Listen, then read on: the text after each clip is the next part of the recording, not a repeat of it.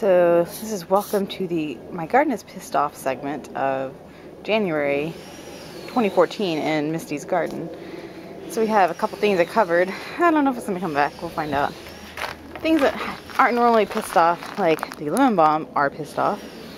This is what happens when it's below 20 degrees for many hours. The flame acanthus, which was supposed to be able to handle a freeze because it's a native, is looking a little burned. Let's see. Well, Mexican flame vine was already not happy. It's even more unhappy. Almond verbena, it's not too happy either.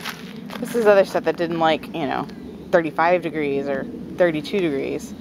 But it should come back hopefully. We'll find out. Let's see. What else is unhappy? Oh, even the Gaillardia are a little bit pissed off. The once looking really lovely, oh Lord, flowering maple, the albutilon, something like that, is looking pissy. So is my dianthus. That was really looking nice.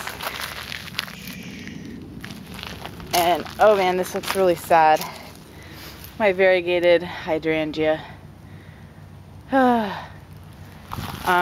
Other things we don't know about because they're covered up are the gingers.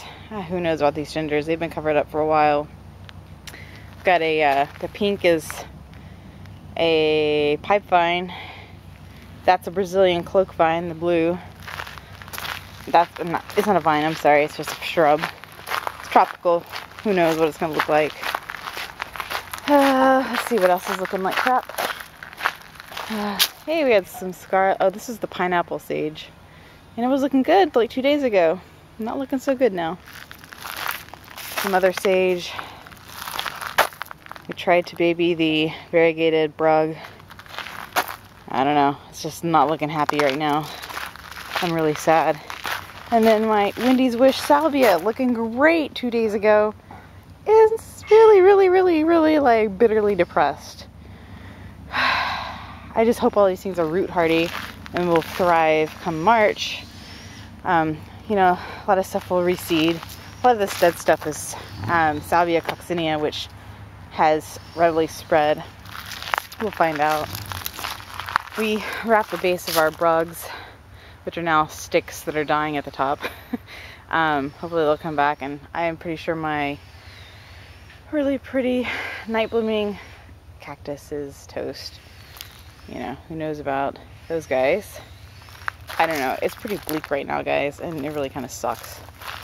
I'm really sad. I'm looking forward to March when it doesn't look so desperately sad. And the sounds you hear in the background is Chris drilling holes in the wood for more mushroom logs.